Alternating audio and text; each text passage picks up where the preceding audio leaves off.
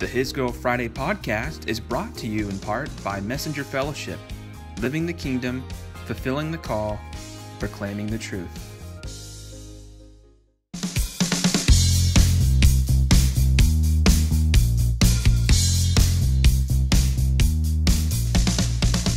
How's it going, guys? This is Cameron Fry coming at you, 8 o'clock p.m. Central Time on a Monday night. At home this time. I'm not in a car. I'm not in my office. I am recording this in the comfort of my home. I hope you guys are staying safe, staying healthy. It's been a great month. It's been a weird month, but it's been overall a pretty solid month. It's hard to believe that we're on the doorstep of meteorological fall. It's one of my favorite times of year when summer is on its way out. Autumn, my favorite season, on the way in.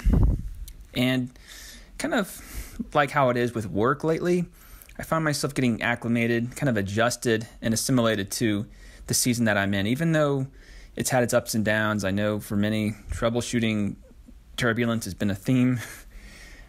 Some of us still feel like a fish out of water, caught up in this Pandora's box of a year. I'm not in the mood to keep blasting 2020, by the way. I know it's been a weird year. It's been a tough year. It's been a difficult year. Not on all accounts, but most accounts. It's been an uncomfortable year. How about that? But I think overall, we could look back on this year with a grin from ear to ear, knowing what it produced. We need stretches in our lives where perseverance and courage are refined, reformed, brought to the forefront. And I find myself beginning to see how God is working within the tapestry of this year. I know nationally, maybe, state and federal levels, it's chaotic, there's a lot of negative stuff. But to me, I feel like, I'm not trying to belittle some of the hardships that are going on, but I feel like the way media influences everything. I think just so much of the strife we see is just more public. It's more broadcast. It's more out there in your face. And the reality is much hasn't changed over the years. I think that should be what grips us. It's just the lack of change over time. It's not that things are getting worse. It's just that things were more in the dark, maybe more hidden because we didn't have, a way to put a microphone to everything, even 10, 15 years ago. So I think it's just a unique season that we're in across the board. I'm not here to talk about 2020. I am here to talk about labels, not packing labels. I'm not one of those people who are who has a YouTube channel with eBay or Poshmark tutorials. I am going to talk about a deeper kind of label, the internal kind, the labels that you can't see, the ones that are difficult to handle, tough to process. And as one who has endured his fair share of labels throughout his life, I'm coming at you raw. My heart is sensitive to those wrestling with identity tonight, to those struggling in the shadow of slander and prejudice. For many listening to this, we know the truth of who we are, at least on paper. But the fact is, many are in the dark to what makes them unique. Many don't have a darn clue about who they are. And that's one of the general conflicts of life, is that collision, that friction between, all right, I know who I am in Christ if we're saved and we belong to the Lord. He is living, breathing, operating within us, versus those who are lost, or maybe they're just significantly backslidden. I don't know. But there is that friction, that dissonance that's ongoing. It's not going to go away. And if we're to mature and influence within our arenas of expertise, within communal arenas, how we stand firm when we're assailed by this demographic is worth discussion. I'm going to take a marketplace twist to this tonight, or rather I'm going to apply a marketplace lens, but know that this operates in and outside the office. For those of you who are just tuning in, maybe not familiar with His Girl Friday, we are a bivocational ministry, or a vocational ministry. We're all bivocational to a certain extent. I'm not here to get in the weeds on that, but many of you wear many hats. You're looking to make ends meet. You're employed a number of different ways. And regardless of what we do or where we're at, whenever vulnerability strikes, having a game plan with respect to this issue is vital in our quest to become more than conquerors. That's straight out of Romans 8:37, by the way. I'm going to cite my sources tonight, a lot of sources. How we deal with people who put us in boxes, who label us unfairly, unjustly, that's a common thread no matter where we're at. I mean, we could just be in a public place. We could be at the park just chilling, and someone, maybe it's a glance that takes the form of a fiery dart. Maybe, we have this history, we have these analogs that maybe we're blind to or we've forgotten, and we just, something happens and it rubs off the wrong way. We don't know how we feel, but we just feel all of a sudden super depressed because of what one moment, how it conjured up a whole bunch of negative memories.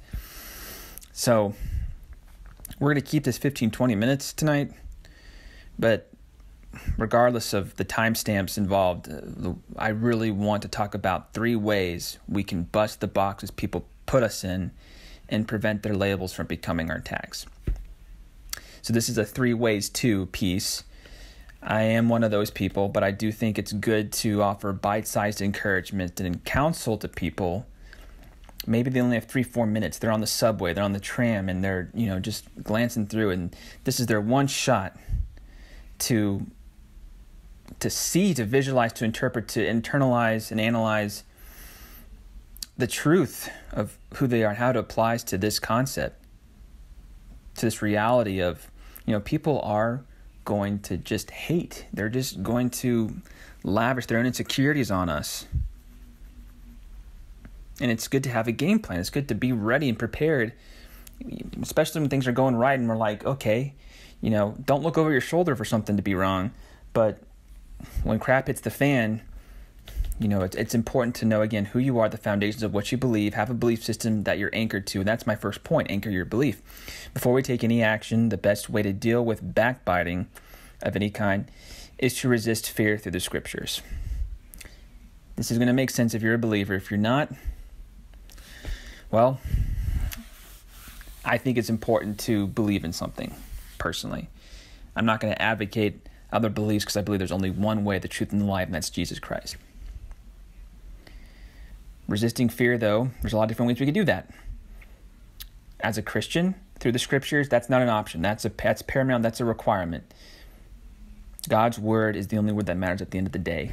Mine doesn't. Don't take my word for it. Whatever I say here tonight, go to the scriptures. Back it up. That's why I love to cite my sources. I want to be a willing vessel, a mouthpiece of the Lord. I want his word speaking through me anytime I cut a pod.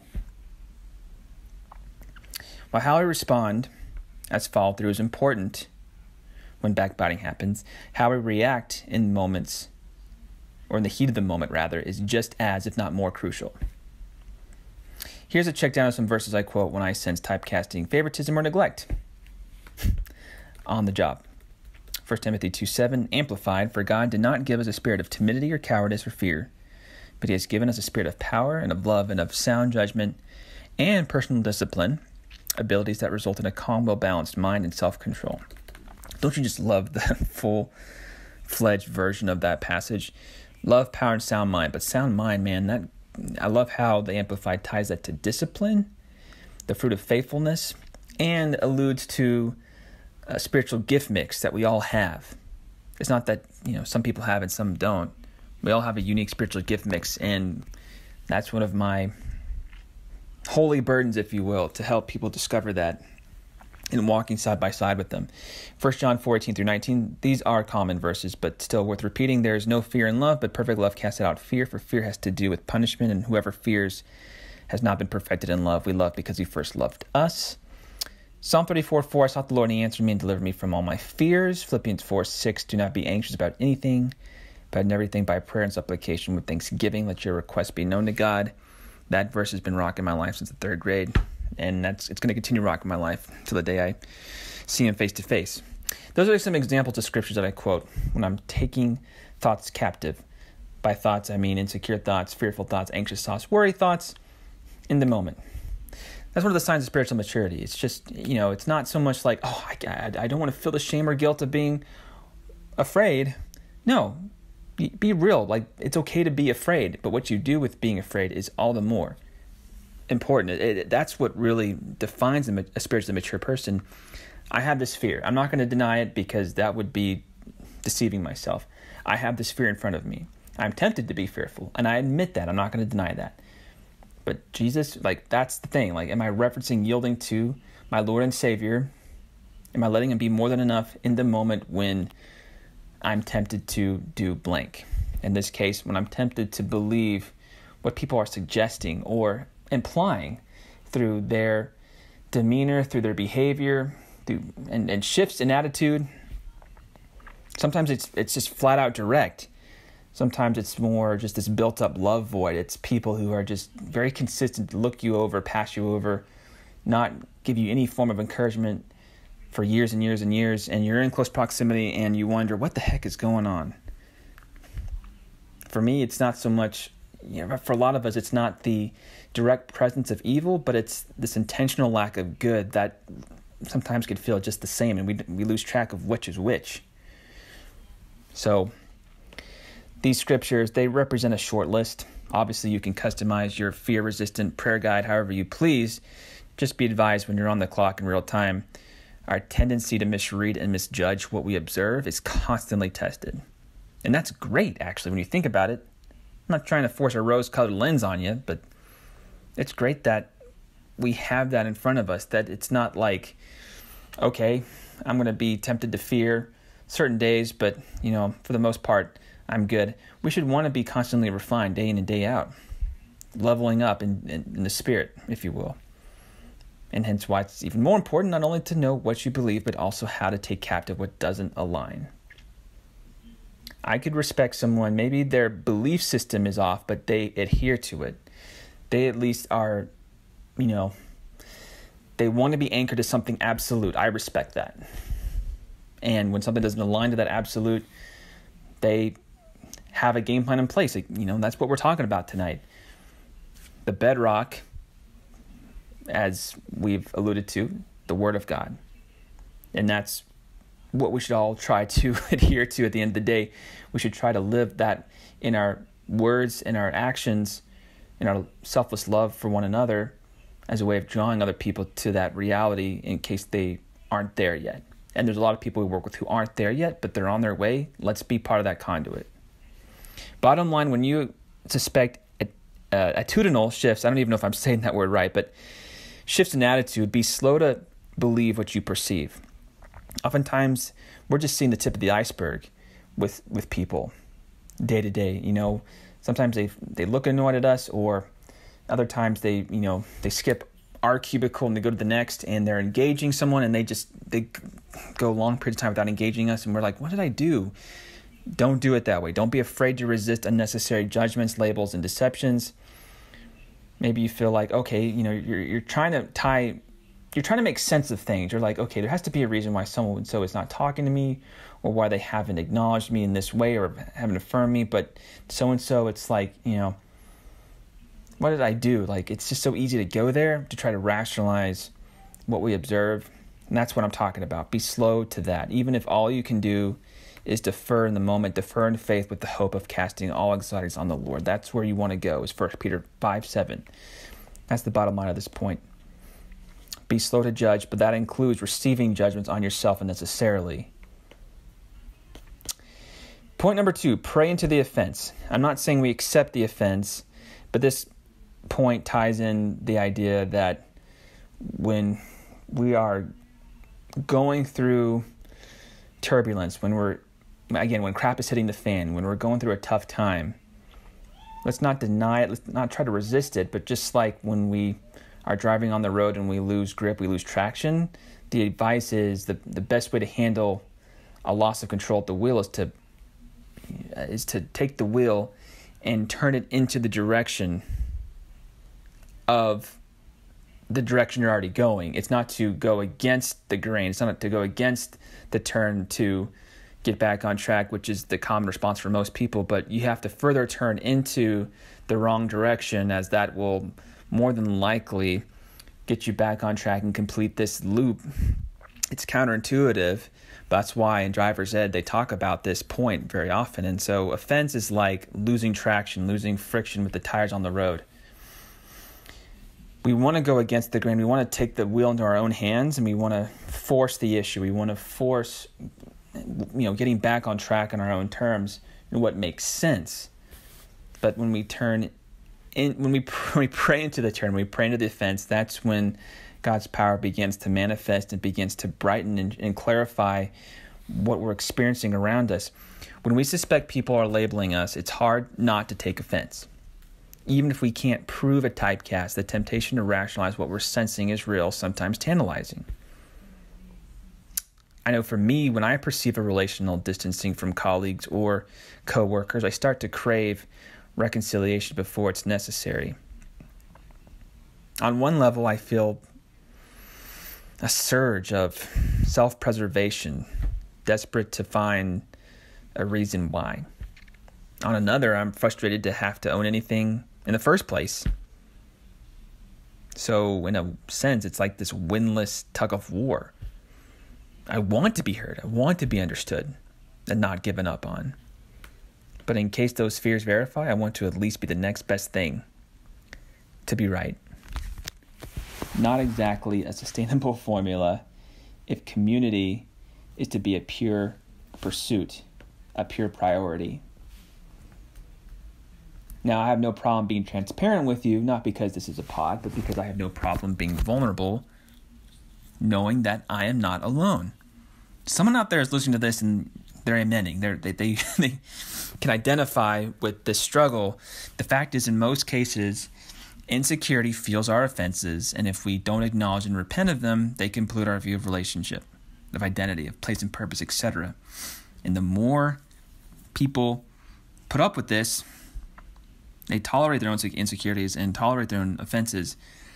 We're just kind of like in this pinball machine where we're all just tilting off each other's offense, and we're all tilting off each other's 10%, the tip of the iceberg, struggling to make sense of it. And we know there's more, but we just get frustrated when we're not allowed to that more, when we're denied access somehow to going deeper with people. We take it as rejection. I know that's part of my problem.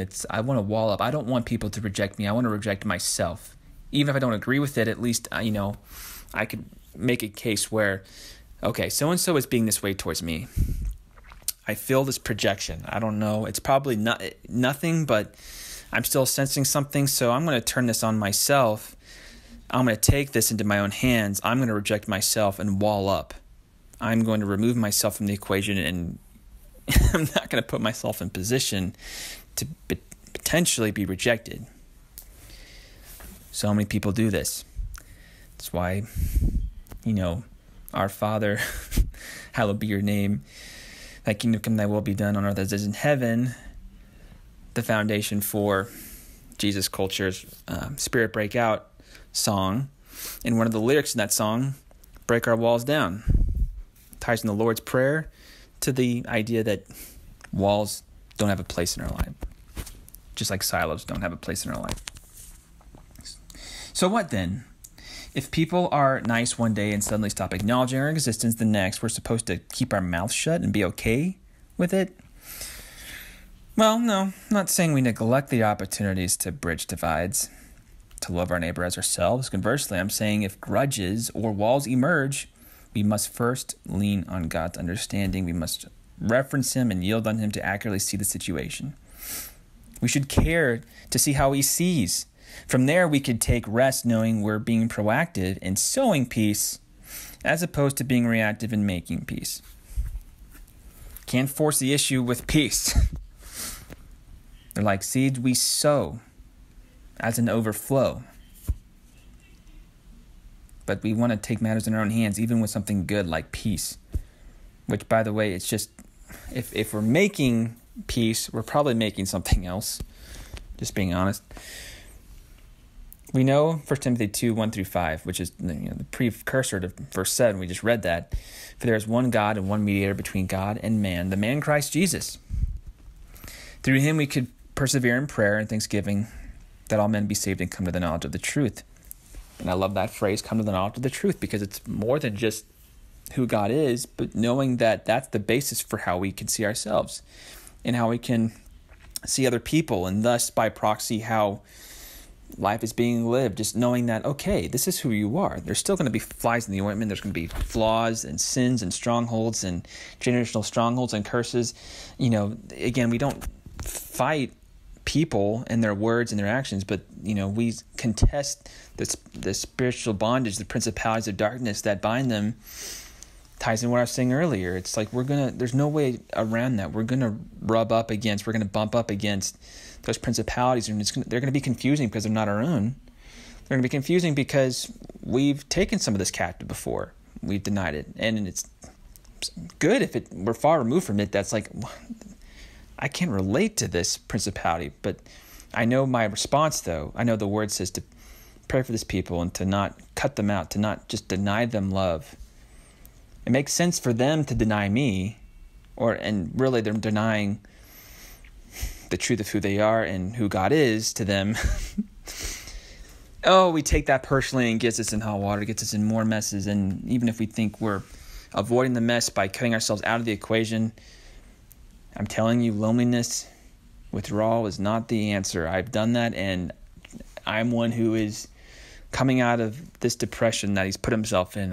I'm going through the counseling right now. I'm just, again, being real, being raw. It's like I put myself in position to need help in a way where counseling through depression was necessary. And so a lot of this, I'm not speaking my truth. I'm wanting to speak his truth to you, because I find that that's, he's the only way out. He's the only way up.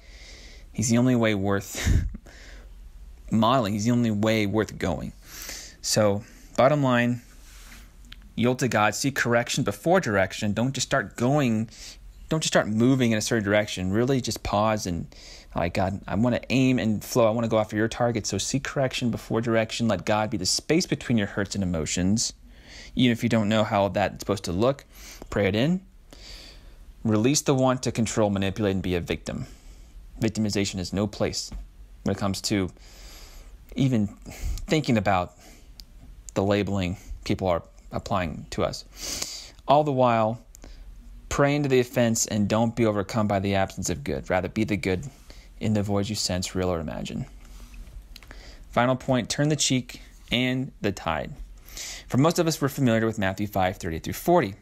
You have heard that it was said, an eye for an eye and a tooth for a tooth. But I say to you, do not resist the one who is wrong. But if anyone slaps you on the right cheek, turn to him the other also. And if anyone would sue you and take your tunic, let him have your cloak as well. While the general meaning of this passage is to approach evil in the opposite spirit, the concept of turning the other cheek could still be confusing. I know it can be to me. Every now and then I'll do a double take. I'm like, I need to look this up or drill down on it again. I've done it before, but turning the other cheek, what does Jesus mean by this? Is he suggesting we tolerate the presence of malice, gossip, passive aggressiveness? Ugh, I hate that, and that's probably more frequent than the other two. Even silos in our workplaces? Is he hinting we embrace suffering and survivalism is socially acceptable? Not at all. Contrarily, he's implying we encourage all people through a double portion of his nature. When in doubt, double down. Who he is, reflect who he is, radiate who he is. For instance, if we encounter a void of good when people are intentionally forsaking us, don't respond by doing the same. We kind of talked about that.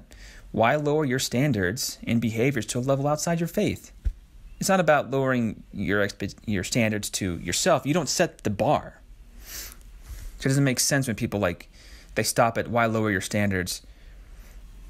Because as long as you factor in your belief system to absolute truth, to a level of faith, that's faith in God. God himself is the reason for standards and behavior in the first place. So don't go outside your faith to respond or react to retaliate. Instead, know your power source and abide in the current of his grace. In this way, you diffuse offense, you inspire virtue as a contagious overflow, and you preserve what needs to be said in a spirit of love. The bottom line here, in the presence of evil, in the absence of good, you can't turn the tide if you don't turn the cheek. Don't live in defeat in a moment's heat, but be true to what is right as you inspire others to do the same. Again, pretty basic, but pretty profound when you think about it. I encourage you to stay on these points. Pushing 25 minutes here. So I'm going to go ahead and begin to wind down. Next time I'm going to talk about, I'm going to return to my Trinity as Scripture series to discuss the Trinity's influence on teamwork. For now, I bid you adieu. If you're on the blog, I'm going to leave an inspiring video from New Hope Church. You could check it out. It has to do with the subject. I'm not going to offer any teasers on the pod here. I'm not a fan of spoilers. But I hope that this post, these 3 ways to contest labels, how to deal with them when they happen, again, real or imagined, a lot of times it's just air. It's not, there's something that we're sensing, there's something we're seeing, there's something real to that, but a lot of times what we think we're dealing with, it's a mirage, or it's a truth is in the middle situation, or it's just a far paler derivative than what we think it is, and so much can just go out the window and dissolve organically when we approach the person and we're just honest with them. I think a lot of situations we feel like we don't have grounds to be honest with people. We're nervous about exposing our hearts and insecurities in order to find out the truth, and so we don't. A lot of times we just don't go there. We will, we try to keep it within ourselves. We just I just got to flush the insecurity out by myself. But even then, don't, boost up this self-independent way of handling conflict within. Independence, self-reliance, these are not the anecdotes to when the inevitable happens, when you sense people are labeling you. If it's direct, it becomes a little bit more easy. When you have evidence, then you can deal with that. You can bring the evidence to the offender and say, hey, I just want to, take a humble approach to it. Like, have I done anything to upset you? I just want to make things right. I want to clear the air. I want to own, if there's something that I need to own, I want to own it. If I've misled you, if I've given you something to misread, if I've done something inadvertently that rubbed off the wrong way, by all means, pursue peace in that through the channels of humility. When you start with humility, grace is more than likely the end outcome, because humility implies that you're relying on the Lord and that you are channeling His perspective of the situation and not being afraid to be weak and meek at the same time, because you're relying on a higher form of strength. And when you do that, clarity, discretion, discernment, I know God is faithful to supply those in abundance. And He's going to do the same for you as you troubleshoot some of the matters that you're facing right now with your team, with your coworkers, your colleagues, your clients. Conflicts arise every day. And all I'm trying to do here is offer some basic practical encouragements on when we perceive that people aren't being fair, when they're cutting us out, when they're denying us something that is good, when they box us up in some way that tempts us to think that we're failures of life. Labeled jars, not people, folks. Don't be so afraid of people missing the real you. God knows you. That's where the meaning of life starts. God has so many positive labels. If you even want to take that approach to it, God has labeled you as good. He has labeled you as faithful. You are loved. You are a son. You are a daughter. You are chosen, appointed, anointed. You are treasured. You are valued. You are awesome. Among so many other things the Bible has to say. And I encourage you to dig in and just be like, God, I don't want to believe anything or anyone else that speaks to my identity. Be my source tonight as I close up today. You are all I want, all I need. You are my God. So, Lord, thank you for this word. We prayed in this last minute here. Go about our week. Be the way for us, the truth and the life. Be our source. Replenish us in areas where we feel low in, weak in, insufficient in. Lord, we just want to rely on your sufficiency right now. We thank you for what you do for us. We thank you for your sovereignty, your goodness, for your godliness, that you have. There's a way out. There's a way up. There's a way in. Reveal more of your heart to us tonight so that we may reveal it and turn to others. We want to reflect the beacon of your love to a lost and depraved generation, and to our colleagues, our neighbors who don't know you. We want to be a part, that conduit, that bridge that crosses the divide, where your love is easily known, that who you are is transparent, that we're giving people every reason to trust you and to see that you are good, to taste and see that you are good. So we pray this in Jesus' name, amen. All right, guys, I've gone over, but I appreciate you listening. You're so awesome. I mean, I know I've said that word a lot in the last couple minutes, but just know that God has your back, and so do we. So I always say, till next time, we'll catch you on the fry. Peace.